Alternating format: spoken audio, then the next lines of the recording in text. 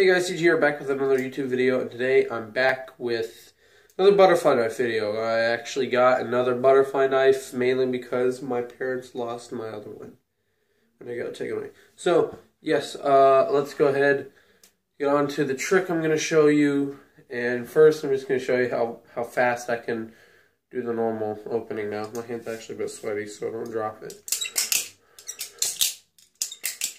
It actually hurts pretty bad whenever I do it that fast because I'm smacking my knuckle on it. So yeah, let's go ahead and show you the trick. It's called the thumb rollover. So basically what you got to do, you just use the momentum to roll it around your thumb and you catch the blade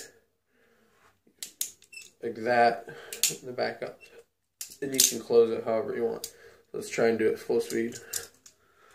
Oh, I kind of dropped it there, but I still got it.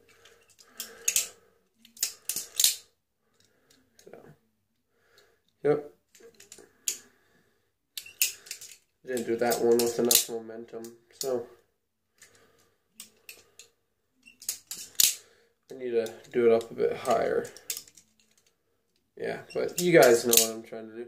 Oh, and hello, Sienna. I've haven't talked to you in a while, and yeah, you asked me to say hi to you in a YouTube video, so yeah. You have been said hi to. So that's about it, guys.